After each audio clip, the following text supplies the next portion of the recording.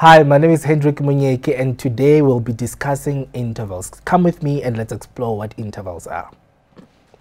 Now the big question is, what is an interval? An interval is distance between two nodes, right? Interval is distance between two consecutive nodes.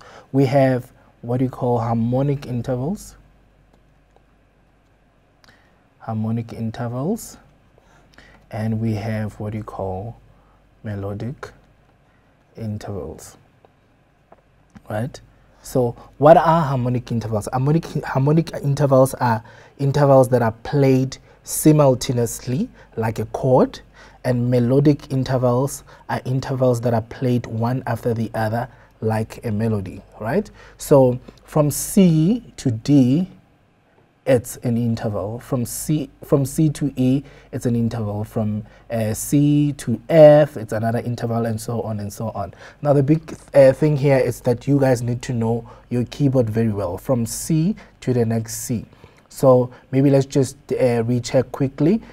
From C to C sharp, it's a semitone, which is half step, right? From C to C sharp, from C sharp to D, from D to D sharp, from E to F, and then from F to F sharp, from G to G sharp, from A to A sharp, from B to C, and so forth. So going back this way, from C to B flat, A flat, G flat, F, E flat, D flat, then C. So that's where we actually get things called what do you call enharmonics, or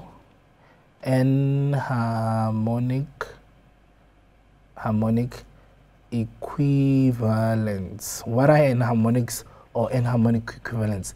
Enharmonics or enharmonic equivalents are notes that sounds the same but named differently. Like myself, I've got two names. My other name is Hendrick, and my other name is Itumeleng. So if somebody is calling me Itumeleng and the other one is calling me Hendrick, they're still referring to the same person. They're still calling me. So that's what enharmonics are in a nutshell. Okay, so we're gonna take some little exercises on intervals, and let's see what we can do.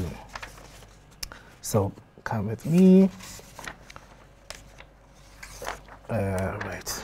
Then we have major intervals, we have minor intervals, we have perfect intervals, we have augmented intervals, then we have diminished intervals. Okay, so as in tone degrees, we have as in like your first degree, second, third, fourth, fifth, sixth, seventh, and eighth, right? So eighth here it's referred to as an octave, and then first it's referred to as unison. So therefore we have perfect first or unison, we have perfect fourth, perfect fifth, perfect eighth, or octave. Then what is an opposite of major? An opposite of major is minor. So we have a major second, major third, major sixth, major seventh, right? So then it means we can also have an opposite of that: minor second, minor third, minor sixth, and minor seventh. Okay, so major, minor, perfect remains perfect. So then it means augmented intervals and diminished intervals can either be any of these numbers or distances. So when we're dealing with, another thing is that when we're dealing with intervals, we're dealing with distance or number. We can call it number, sorry, number, and kind or type. Sorry. So when you're dealing with intervals, we're dealing with distance and kind.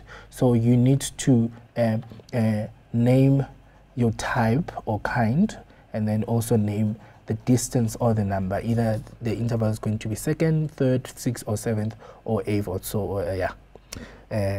So let's take some exercises. Let's look at some exercises right here in front of me. Here's a question that says, describe fully, e.g. minor, third, perfect, fifth, and so on, each of these harmonic intervals. So now this is how harmonic intervals looks like. Like we said harmonic intervals are intervals that are played simultaneously like a chord. Ne? And then we said melodic intervals are intervals that are played one after the other like a melody. So in this case, we are doing harmonic intervals.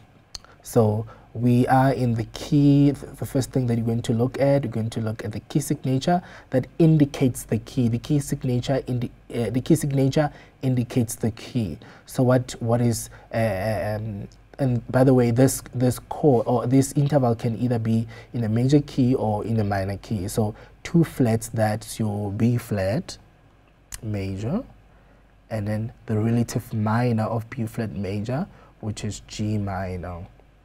So the root of this will actually tell us what is our interval.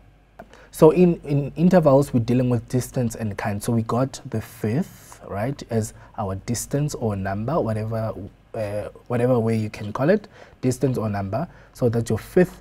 So let's quickly check what is our kind. Is it going to be major or minor or perfect or augmented or diminished? Right? So now another thing quickly, anything more than major is augmented, and anything less than minor is diminished. Anything more than perfect is augmented, and anything less than perfect is diminished. So quickly let's check that. So that's from A to E flat. In terms of distance, it's a fifth. And then what kind of a fifth? If it was from A to E, it was going to be a perfect fifth. So it can't be a perfect fifth. So I just said anything less than perfect is diminished. So this is going to be a diminished fifth interval. All right. So that's in a nutshell how you actually approach such questions about intervals. So let's go look at the second one. We've got 2 notes here. We're starting to count from the bottom note, which is your A, is going to be which is going to be your C. It's going to be C 1, 2, 3, 4, 5, 6, 7. In terms of distance, it's your seventh. That's from C to B.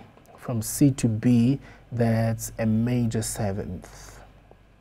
Why are we saying it's a major seventh? Because in the key of C major, there are no sharps, no flats, all notes are natural. So that's it about intervals. Yeah.